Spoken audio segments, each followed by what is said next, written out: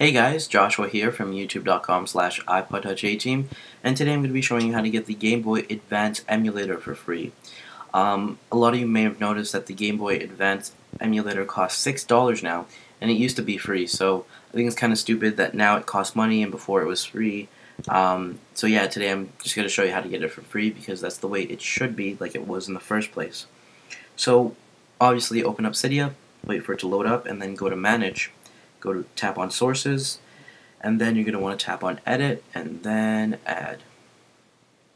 Then you're going to need to add this source that I'll have in the description, guys.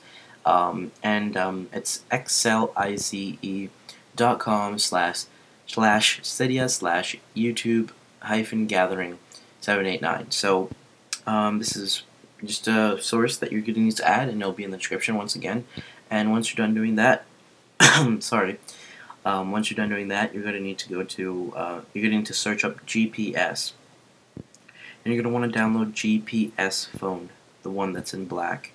And then once you're done doing that, you can download the GPS phone BIOS. And don't worry, this also works with the iPod Touch, so it's not really a big deal.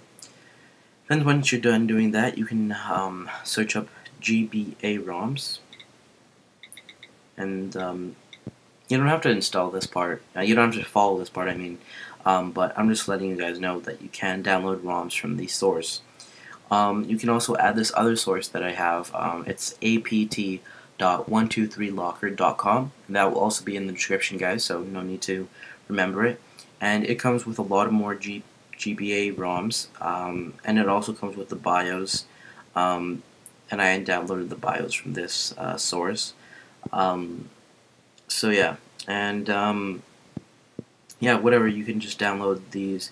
And guys, just a little heads up, GBA Roms most packages are quite big, so I'm just letting you guys know that these packages will take up quite a bit of room, so just a little heads up for you guys. And that means it will take a little longer to download, so yeah. So once you're done doing that and downloading whatever GBA ROM pack you want to download, you can just go enjoy your emulator now. I'm just going to show it to you guys really quick here, just to show that you guys that it's actually working. So I'm just going to play some Pokemon Pinball, and I'm going to go in Portrait and Sound. There's other ways you can view, obviously, as you can see. It takes a little while to load up, but not too long.